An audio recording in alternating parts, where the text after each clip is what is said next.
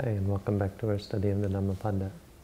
Today we go on to verse number 56, which reads as follows. Appamatto ayaṃ gandho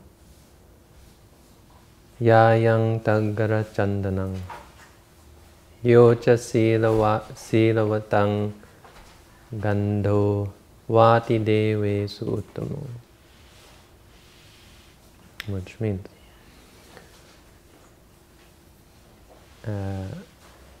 appamatto, minuscule or insignificant ayaṃ gandho. Insignificant is this scent, that of the tagara and chandana flowers. Yoca sīlavataṃ gandho. But the scent of the virtuous, the one who has sīla, vāti devesu uttamo, goes all the way up to the angels, or the gods, the devas.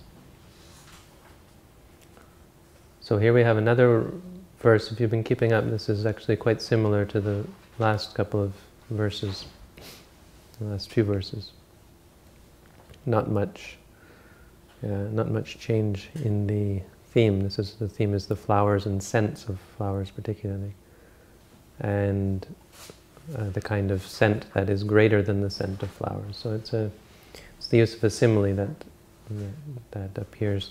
The thing about the Dhammapada is the verses are arranged by topic, loosely by topic, and so you'll get various times during the Buddha's life. It's not that he taught these in a sequence, but actually they were put together later in a sequence, and so as a result we have similar verses, especially in this chapter, that all have to do with flowers.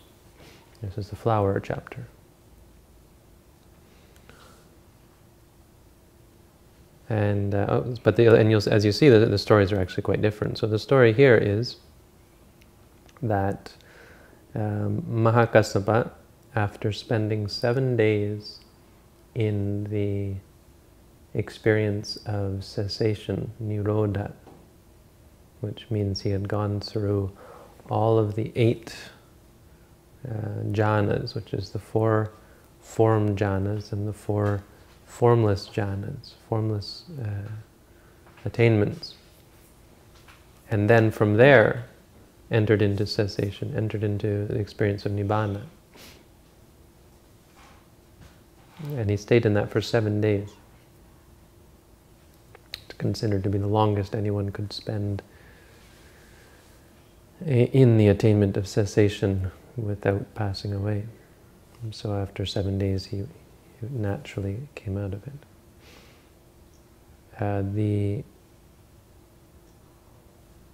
Just a little bit of background on this, what this means if you're not familiar. The four form jhanas are stages of absorption. So when someone sits down to practice samatha meditation, or to focus their mind and to make their mind calm and to fix the mind on a single object or a single point, it starts by applying the mind to the object, and it's kind of like hammering at the object and driving the mind, creating this absorbed state. And eventually that becomes a constant, kind of like we were studying the Visuddhimagga, like a bird flying. Once the bird has attained flight, all it has to do is beat its wings. And the beating of the wings is this effort to stay with the object. And that's the first jhana. And the second jhana, that effort is taken away, and then it's like the bird soaring through the air. And the third jhana is, successively deeper. The third jhana, then there's no sense of ecstasy or rapture with the experience. The mind is just fixed in a state of joy. And the fourth jhana is a state of equanimity, where even the joy is done away with, and there's only a state of tranquil calm. So this is This is the basis of tranquility meditation. Anyone who practices some transcendental meditation might be familiar with it, or creative visualizations. We'll be familiar with this kind of experience. And after those 4 experiences, then one goes on to the formless jhanas, which may be much less familiar, but if you study Hinduism, you probably have heard of similar concepts or similar ideas, where one gives up the object of contemplation and is aware just of the infinity of space, and then the infinity of consciousness, and then deeper than that, the experience of nothingness, and deeper than that, the experience of neither perception or non-perception. So successively getting rid of the more coarse attainment. So you have, what you do is you would take, for example, if you're focusing on a circle of color, one of the things that they would do is put a disc of color up on the wall and just fix their mind on it. And say to themselves, so it's white, they would say to themselves, white, just being completely absorbed in the color white. Until finally they wouldn't have to look at the disc, they could see it in their minds, and then they would expand this disc out. When people do this, this is how you practice, according to the ancient tradition, tranquility meditation in the Buddhist religion. And so you would then expand the white to cover the infinity of space, and then you'd remove this color white and just be aware of the expanse of space. Just fix, instead of looking at the color white, once it's infinite, you focus on the infinity, and that's the infinite space, absorbed in the infinite space, and then you focus on your own consciousness, the fact that you're now aware of infinity. And so you enter into infinite consciousness, and then when you get rid of even that consciousness, then because you've left behind all that is physical, there's nothing, and so there's an experience that there is nothing, even though there is the consciousness, you're now focused on the experience of nothingness. And then even discarding the experience of nothingness, you enter into this sublime state called the state of neither perception or non-perception. And all of these are mundane states. None of these have gotten beyond samsara. None of them have even the potential by themselves to free one from suffering, to free one from suffering in any lasting form. They're all temporary. But they're considered to be the pinnacle of mundane meditative attainment, and so the pinnacle of super-mundane attainment is to use all of these as a diving board. It's like you have this pool, an Olympic-sized swimming pool, and you could just jump in and swim. But this is like going all the way to the top. Have you ever been to these swimming pools where you look up and you see those divers way up at the top? It's like going all the way up to the top before you dive in. So you end up in the water anyway. But this is more exalted. So this is what is called Nirodha. This is what Mahakassapa is said to have gone into for 7 days, which is again the pinnacle of attainment without entering into parinibbana. Mahakassapa was an arahant, and he was also one of the Buddha's chief disciples, one of the 80 great disciples. He was said to be the Buddha's foremost disciple in regards to keeping, in regards to the ascetic practices, I think. I think it was just generally ascetic practices, because he kept 3 of them, always going on alms round. So he would never take food that was brought back to the monastery. In fact, he didn't live in the monastery. He lived up in Pipali Guha. Pipali was his original name. Up above Rajagaha, there was this cave that he lived in. And if you go now, they built a little kuti of stone. Don't know how long it's been there, or whether it was just a tourist attraction, but that's supposed to be Pipali Guha, the cave of Mahakassapa. And now they built cement stairs up, concrete stairs up. But in Mahakassapa's time, he had to walk down the hill all the way to Rajagaha for alms, and then walk all the way back up. And everyone would always encourage him to, look, you're getting old. Why don't you come and stay in the city? And he would always refuse to. For his whole life, he refused to stay in the city. He's also said to have never lied down for his whole monk life. He never lay down once or something. I'm not sure if it was him. But no, the 3 were going on alms round every day, living in the forest and wearing rag robes. So he's also, there's many stories, and I don't know if all of these are in the Dhammapada. I shouldn't go into all of them, but another thing is he wore the Buddha's sangati. He switched robes with the Buddha. That's another special thing about Mahakassapa. Anyway, he was one of the greats. Apparently, I think there's one story that says he was originally, no, maybe that's Mahakachayana. Let's forget about it. Anyway, Mahakassapa, one of the greats. He's also the guy who, after the Buddha passed away, was the one who undertook to gather all the arahants together to have the first council and to recite the Buddha's teaching. So they had Ananda refresh their memory and sort of help to organize all the suttas, and Pali got together the Vinaya, and together they chanted the Dhamma in the Vinaya. And that was the first council. So he's a very special monk, and as a result of that, everybody wanted to give him alms. But what he would do, especially, and this is another thing, according to tradition, anyone who gives, the first person who gives alms to a monk who has just come out of Nirodha Samapatti, this attainment that I was just talking about, that he was in for 7 days, whatever they wish for will be fulfilled. This is what the tradition, it says something like that. So it's a very special thing. Once he came out of it, because it's so powerful, he looked around and he thought in his mind, who should I go to for alms? He was thinking of someone who could really use the great merit or the great goodness of giving alms to someone so powerful and so pure. I suppose it sounds kind of arrogant, but if it's the truth, he certainly wasn't arrogant, and if you read his biography, it's quite clear it was very much the other way around, but he understood the benefit of this, that it's a great thing. And this is really something that is an important concept in Buddhism, that giving and sharing and supporting each other is not considered to, taking is not considered to be a bad thing. If someone gives you something, making use of it, the point is to make use of it in the right way.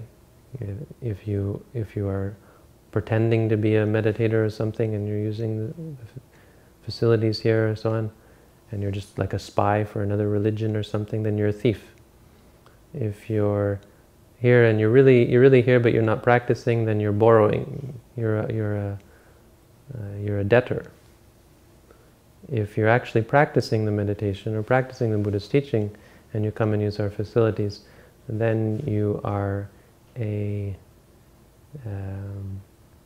what do you call someone who inherits stuff? What do you call the person who inherits from someone else? Huh? Successor, no? Successor? I don't know. The person who the inheritor. Is the word for it. And the fourth one is if you practiced already and have gained, have become enlightened, then you're using it as one who is worthy of it. So here there's Mahakassapa had this. He was an arahant and he had this great distinction, so he wasn't afraid to allow people who wanted to give things to him. But you see how careful he was. He wasn't going around looking for rich people or looking for good food. In fact, what he thought is he'd go and find someone who was very, very, very poor. So what happened on this day is these nymphs or female angels, let's say, I think the word is female angels. I have to specify because these ones were female. Came to see Mahakassapa and stood there by the side of the road, and he said, "What do you want?" They said, "Oh, we want to give you alms." He said, "Go away." I said, "I can't give alms. You don't need my alms. You don't need this merit. Go away. I'm going to find someone who is in need of it." And they wouldn't go away, and they cried and they begged and they pleaded, and I think at the end he snapped his fingers at something. This is a very rude gesture in India, apparently. Like this. Yeah, we do that, no? Like, It's a shock actually to read that Mahakassapa did this, but I guess that was the thing in India that he did. It was like enough kind of thing. He snapped his fingers, and they were shocked, and they ran away. He knew that was the only thing that would get them, I guess. And so he kept walking down to Rajagaha on alms. The angels went back to heaven, and they were all disappointed. And Sakka, the king of the angels, came up to them and said, "Hey, what's wrong?" And they said, "Didn't you know Mahakassapa just came out of Nirodha Samapati?" And he said, "Oh, so? Well, we wanted to give him alms. This is the best opportunity for us to make merit. Up in heaven, where do we get the opportunity to do good things? So we were going to do a good deed and offer food to him, but he refused us. He wouldn't let us." And Sakka goes, "Oh, so you couldn't get him to give you alms, could you?" And he thought. And he called his queen. He said, come, I've got an idea. And they went down to Rajagaha, and they saw Mahakassapa going down a certain road, and they went up on the road, and they transformed themselves into two poor weavers. And they just set up their loom by the side. They had this loom by the side of the road, and he was working the loom, and his wife was feeding the wool to him, and so on. And they were, not a loom, no? Loom? Maybe the spinner, I don't know. Whatever it was. Doing something with wool. And they were very poor and shabby looking. Or they were I think they set up a hut or something. Anyway, so Mahakassapa sees them and he says, "Aha, here's some people who really need it," right? Mahakassapa thinks these are real poor people. And so he goes right to them, and he thinks these are people who could really benefit from this. And they see him coming, and they say, "Oh, yeah, we want to give you something. We have some food for you." And they come with this old bowl covered up, and they open it up, and they scoop or whatever. They scoop the food into his bowl, and as they're scooping it into his bowl, the smell just fills the whole city. Because of course it's angel food. It's the most delicious food and most delicate and wonderful food that there possibly could be. And Mahakassapa knows something of that, and he says, "Who are you?" And Sakka can't lie, of course, because he's actually Buddhist, and he says, "I am Sakka, the king of the king of the angels." And Mahakassapa says, "You've done a terrible thing today. You could have, you've taken this from someone. You've taken this opportunity from someone. There are people in the city who would very much like to offer food to me today." And he scolds him, and he says, "You've done a very terrible thing." And Sakka is shocked and scared. And he says, "Are you saying I didn't get any merit from that? Any goodness? No goodness came from that?" And he said, "Yes, goodness came from it." And Sakka goes, "Woohoo!" And he flies off into the air, and he shouts from up in the air. He gives some verse. This is a story that's in there, and he shouts so loud, and he's an angel, of course, so that they hear him back in Rajagaha, in Weblog, or wherever the Buddha is staying. And the Buddha perks up his ear and says, "Hey monks, do you hear that shouting?" They say, "Yes." And he says, "That's Sakka." And then, "Why is Sakka shouting?" And say, "Oh, because he offered food to Mahakassapa." "Wow, it's that big of a deal, is it?" And he says, "Oh, yes." And he says, even the angels know when Mahakassapa is going for alms. He says, "This is the way of the enlightened ones. This is the way of those who have morality, those who are virtuous." And then he gave the verse that the scent of the virtuous, the gandha, the scent of one who is virtuous, goes all the way to the angels. So that's the origin of this story. And what are we going to do with this story? It's very much like the other ones, but I know I haven't yet talked about, I don't think I've talked about how morality, what it means to be someone who is virtuous according to the texts. And I think we find a good description of what it means to be virtuous in the Visuddhimagga. So tonight, for this verse, I'd like to talk about these 4 aspects of morality, what it means to be moral or what it means to be virtuous, because we're not talking obviously about someone who just keeps rules or someone who doesn't do things. There's a sense here that Mahakassapa is someone who is perfectly virtuous in every way, that his mind, his speech, and his physical acts are completely pure, so that when he walks for alms, he is perfectly humble and cautious and careful, courteous, unassuming.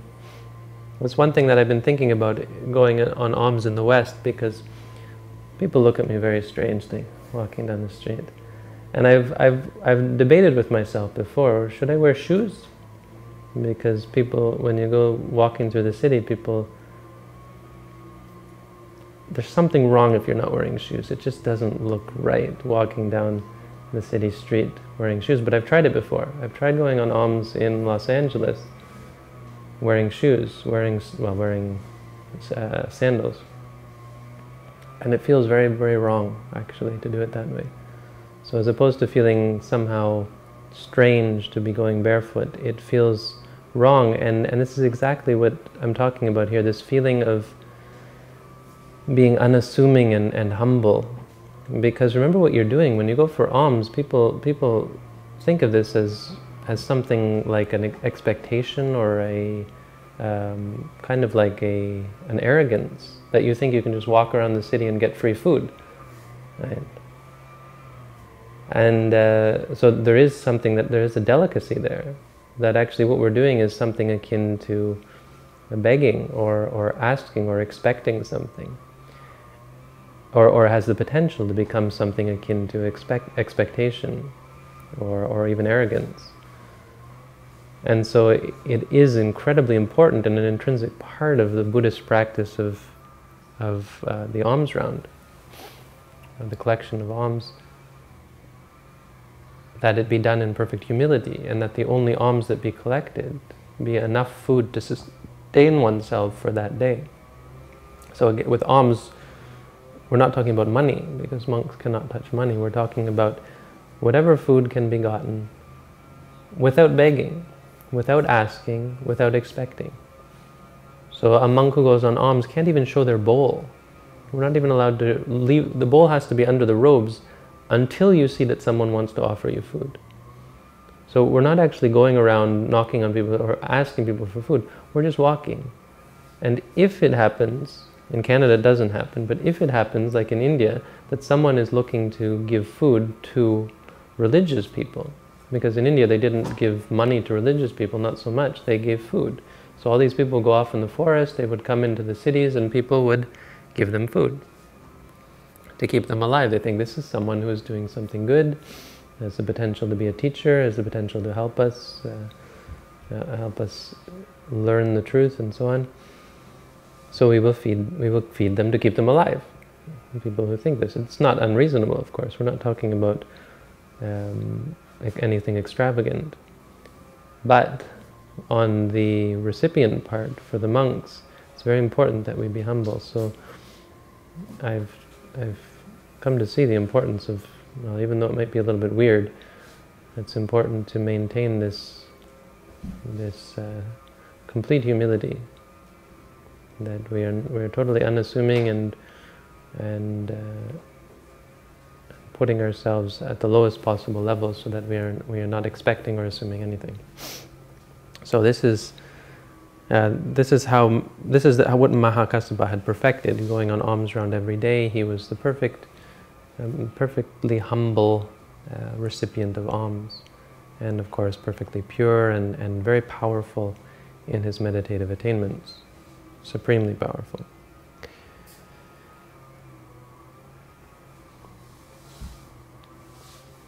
And so when we talk about virtue or sila, we have to talk about more than just the precepts. So we have these 4 types of morality. The first type is actually the precepts. So keeping to basic, or not basic, but keeping to principles of morality.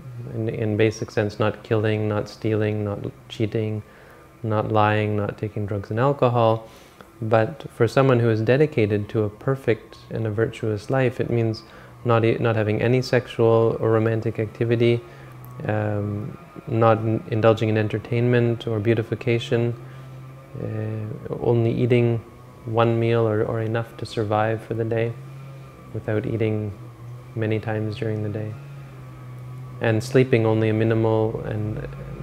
a minimum, and living a life of poverty and renunciation. But for monks, of course, it means so much more.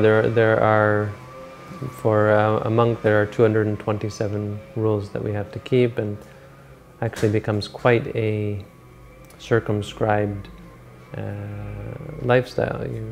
We aren't allowed to eat food unless it's given to us, so we have to only eat that which people have given to us that day. We aren't allowed to store food, we aren't allowed to prepare food for ourselves. We really are at the mercy of our karma, at the mercy of the world. We're only allowed to wear one set of robes and things like this. There's many rules that keep us in poverty and simplicity and renunciation. So this is the first purification of morality that we're talking about here. Of course, for lay people and for ordinary meditators, this means basically keeping basic morality of not killing and so on, which is really the basis of the preliminary of our meditation practice. If you are killing and stealing and cheating and lying and taking drugs or alcohol, it's highly unlikely that you're going to get anywhere in the meditation practice, since these are antithetical to the goals of clarity of mind, purity of mind, and sobriety. So this is the first aspect of morality, and incredibly important for meditators. Anyone who thinks that they can get away with killing and stealing and so on, and still attain meditative states of clarity and understanding of reality, is sorely deluded, because these, on the other hand, on the contrary, create many states of such as anger or addiction or a delusion, arrogance and conceit and distraction and worry and fear and so on, all sorts of states that come from the insanity that is involved with breaking these basic rules. And so it's just, the higher rules are just a matter of refining that. As your level of clarity of mind and concentration of mind increases, you're better able to keep a higher level of morality and higher level of virtue, even just naturally. The second aspect of the purification of morality is in regards to our use of our requisites, the use of our belongings. So, and these are really as far as a preliminary practice goes.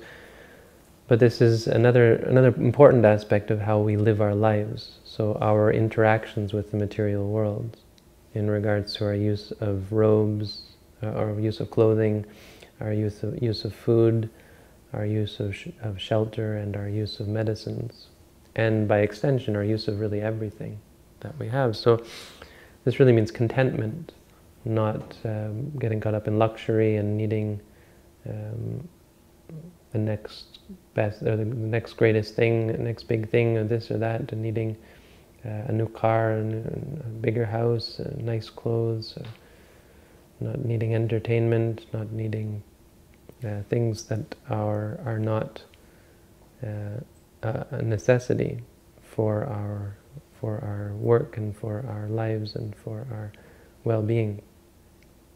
So when we use clothes, we use them only to cover our body.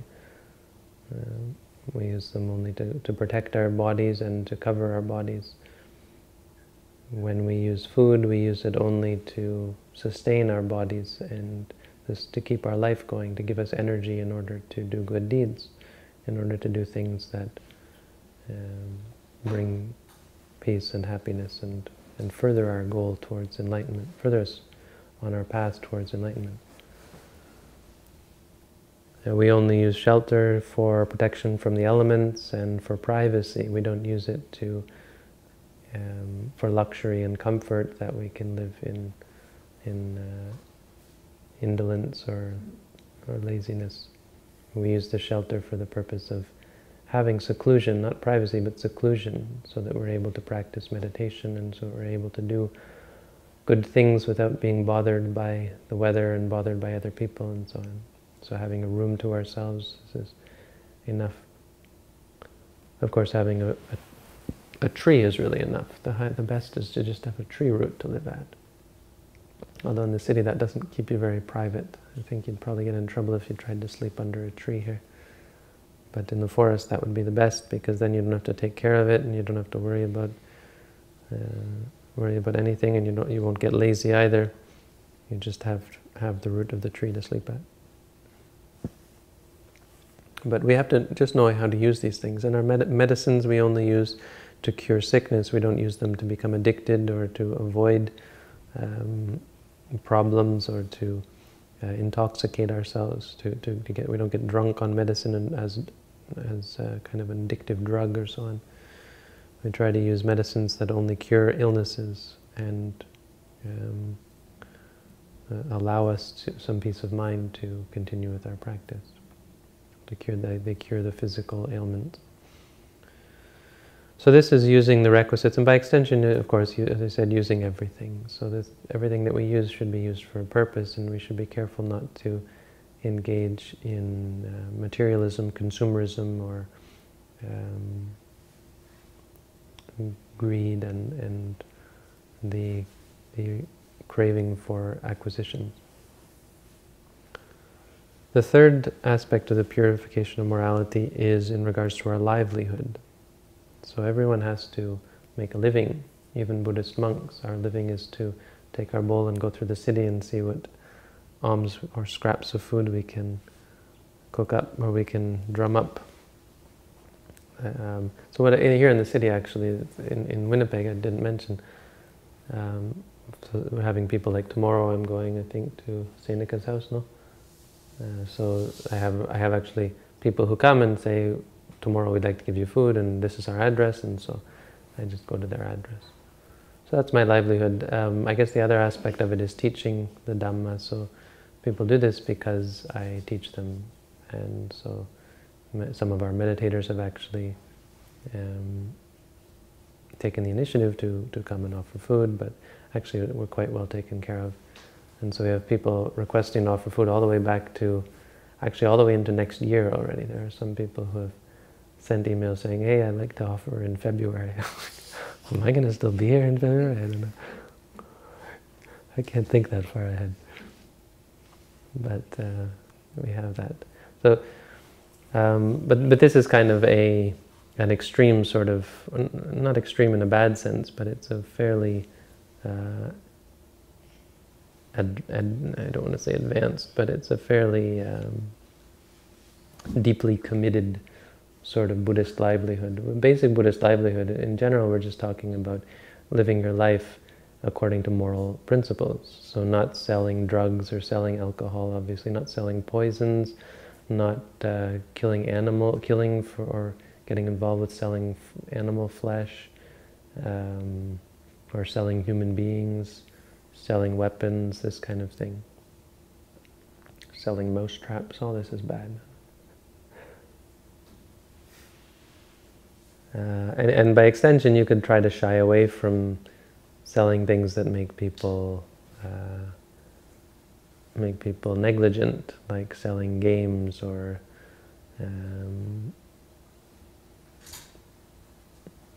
selling things that have no benefit. Of course, prostitution would be another one. These kind of things are probably considered wrong livelihood. I once had a prostitute come and meditate with me. It was quite interesting. She came to me and I was sitting and I didn't have a man with me, or somehow. What happened? Because normally we have to have a man sitting with me, so I'm not sure why I didn't, but she ended up having a man come with her during reporting. Normally I have a man, so it's very strange, but she was very uncomfortable. And at one point we got talking and she said she had a problem, and I said, what's the problem? And she said, I'm a sobini. It was all in Thai, and I'm like, oh. And she got very frustrated because she's like, don't you understand? And I had no idea what this is. And I thought, sobini, because actually it's kind of from the Pali, and I thought, oh, I know it. And so we started talking, and I don't know whatever happened to her, but I can't remember. It was an interesting story because she was asking about whether it was wrong, whether it was bad, and what was wrong with it. Whether it was breaking the third precept. And I said, well, no, I don't think it's breaking the third precept unless you're sleeping, and here would be the point, is if you're knowingly sleeping with people who are in a committed relationship. Like a married man comes and wants your services. And in fact, she was.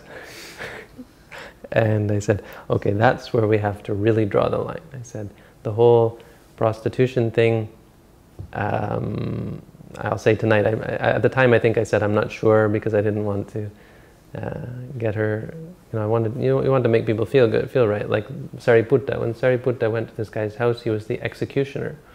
He'd been the executioner in the city for many, many years. And he was retired, and Sariputta came to his house for alms, and when Sariputta started teaching, he was very agitated because he was thinking, gee, I'm such what a bad person I am. I've been killing people for years. And Sariputta said, what's wrong? Why aren't you listening to what I'm saying? And he said, I'm sorry, I was just thinking about how I killed all those people. And Sariputta said, well, Sariputta thought to himself, I'm going to trick him a little bit here. And he said, what, did you do it out of your own accord, or did someone tell you to kill them? And then he said, no, the king was the one. The king ordered me to kill him. It wasn't my orders. And Sariputta said, well, then were you really to blame? And he thought to himself, oh, I guess I'm not to blame for it. And in fact, Sariputta never said that. But he was kind of pulling a fast one over him, pulling a fast one on him. But to good use, because then he settled down and he didn't think about that anymore. And this is the point, is you can't feel guilty about bad past deeds, or you'll never get anywhere. You'll always be stuck in this self-hatred and this sadness and so on. You have to get over that. So he put it aside and just listened to what Sariputta had to say, and actually became a sotapanna. He actually, through his listening to what Sariputta had to say and practicing and reflecting on it, he was able to come to some realization of the truth. So this is, I'm not saying I'm Sariputta, but this was the principle I was acting upon in not outright telling her that it was wrong to be a prostitute. But I said, that's definitely wrong. You have to put your foot down there, no sleeping with married men. This is breaking the third precept. And so we talked about that for a while, and it was really, I think, a delicate situation. She was like living with this guy or something, I don't know. But yeah, wrong livelihood. Have to be careful. I don't think it mentions even prostitution as wrong livelihood, but I would say it's not certainly the best livelihood. It's one of the, I would say, one of the less desirable Buddhist forms of livelihood for a Buddhist, to say the least. But there you go, finding a livelihood that is suitable, finding a livelihood that is in line with the Dhamma. I'm not so keen on trying to find livelihood in the Dhamma, like people who try to make money off the Dhamma. This is dangerous. You see, my livelihood doesn't depend on my teaching. I don't charge per head who comes here. And the videos we put on the internet, no, there's not even any advertising revenue, even though we could advertise totally, get nothing for it, totally for free. So you couldn't say, well, by extension, the way I live, a lay person should be able to charge for the Dhamma, because it's not working that way. This isn't teaching as a livelihood. Teaching is, I'm able to do this because I don't need to make a livelihood, because my livelihood is taken care of. So it is different where a teacher charges money for their services. It's categorically different from, for example, what I or what a Buddhist monk does. So that kind of thing I'm not so keen on, because it's mixing principles. You see, I'm keeping these very separate. My going for alms is not directly related to my providing services, for example. So when they become interconnected, where I'm giving the Dhamma because I'm getting paid, then how pure can it possibly be? Inevitably it becomes tainted, because you're not thinking in your mind, how can I help this person? You're thinking, how are they going to help me? You're thinking per head, and how to get more people interested, and how to sell things. Like I've heard from, one of my students is a motivational speaker in the US, and we were talking about ways that he could be more dharmic and so on.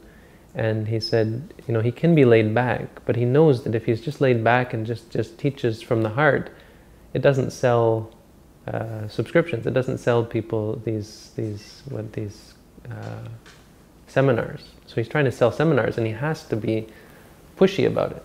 And someone came up to him after one of his seminars and said, you really are pushing this. And he said, if I've tried not pushing it. If I don't push it, people don't buy it, and you can't make a living off of it. And so it changes when it becomes a business. So this is something that I think we should keep in mind. Separate your livelihood out from, like a layperson. Look at the examples, business people. Some of the Buddha's greatest lay disciples were business people.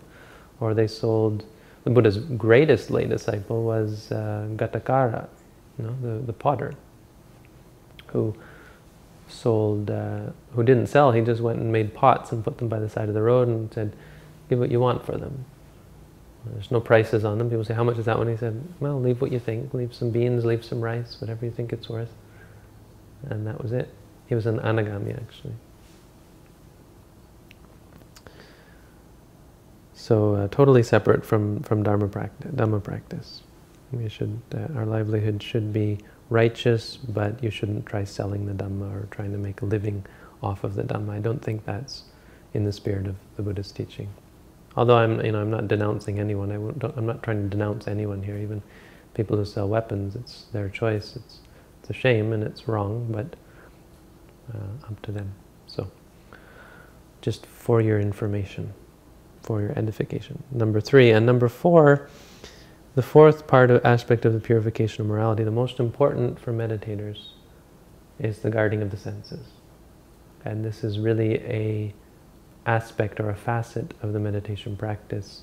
It's one way of looking at the whole of our practice is the guarding of the senses, or the purification of experience. So letting experience in, but keeping it at the level of bare experience. So keeping seeing just as seeing, hearing just as hearing, smelling just as smelling, tasting just as tasting, feeling just as feeling, and thinking just as thinking. And this takes on several levels as well. There's the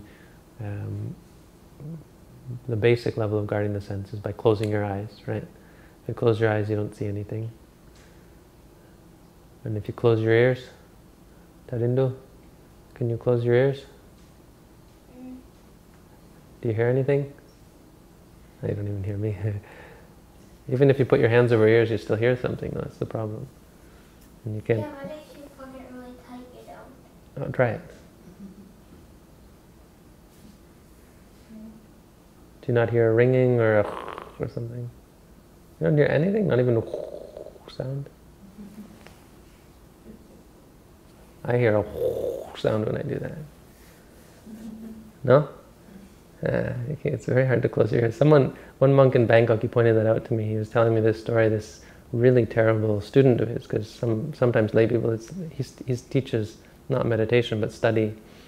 And when you teach study, you get a lot of people who can be very argumentative. And he was saying, you can't close your ears. And they said, what do you mean you can't close your ears? And they were saying, just close your ears. And he said, try it. And he was so fed up with this guy because he had been giving him trouble all the time. And I thought about it. I said, yeah, you can't really close your ears. It doesn't work. You can close your eyes, but actually closing your eyes doesn't even work, because you still will see lights playing. If you focus on the back of your eyelids, you'll still see stuff. And as you sit in meditation, you'll see all sorts of stuff. People see bright lights, colors, pictures, movies, all sorts of things. So this isn't what we mean by guarding the senses. You can guard the senses by forcing your mind to behave, fixing your mind. You can focus on like I said, focus on a light or a color, and that keeps your mind pure. But obviously in the tradition of the Buddha, the core of the Buddhist practice is this bare attention or mindfulness. Keeping them, remembering reminding ourselves, keeping our bare awareness on the object. Dipte diptamatang bhavisati. Making sure that what we see is just what we see. Seeing is just seeing, hearing is just hearing. Tasting, smelling, feeling is just tasting, smelling, feeling. Thinking is just thinking. So this is the essence of our practice. This is what we're trying to accomplish. But it's not about suppressing anything. It's about maintaining an experience of reality. It's about stabilizing the mind, because the mind gets off track, gets caught up in the jungle. If you say you're going down this straight path, and if you're not stabilized, it's very easy to go off track and get caught up in illusion and delusion, identification and projection and judgment, and never get anywhere, just get lost in the jungle. So what we're trying to do is straighten the mind and keep the mind on track. This is why we have this practice of reminding ourselves when we see something, saying to ourselves, seeing, seeing, hearing, hearing. This is the essence of the practice. So altogether, this is what makes a person virtuous. Both the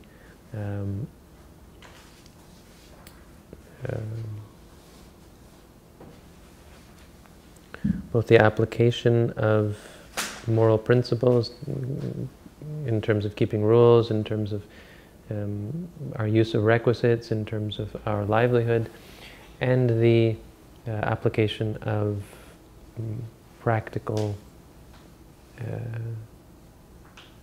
qualities of mind, so that from within we're moral from within, without having to keep X, Y, or Z rule, or to have this principle or that principle, to be naturally moral or naturally virtuous due to our direct and objective experience of reality, so that we are no longer judging or identifying or projecting on the experience. This is what can be understood as the Dhamma and the Vinaya that they discussed at the first council. The Dhamma is the qualities of mind from within. The Vinaya is the abstention from the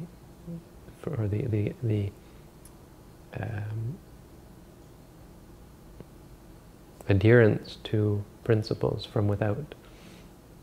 And these two things together protect us and keep us straight and keep us traveling on our long and winding road to become enlightened and free from suffering. So that's the gist of what I can squeeze out of that verse. I hope that's been of some use. Thank you all for tuning in. This is another episode of our study of the Dhammapada. May you all, through the study and the practice of these teachings, may you all find peace, happiness, and freedom from suffering. Thank you.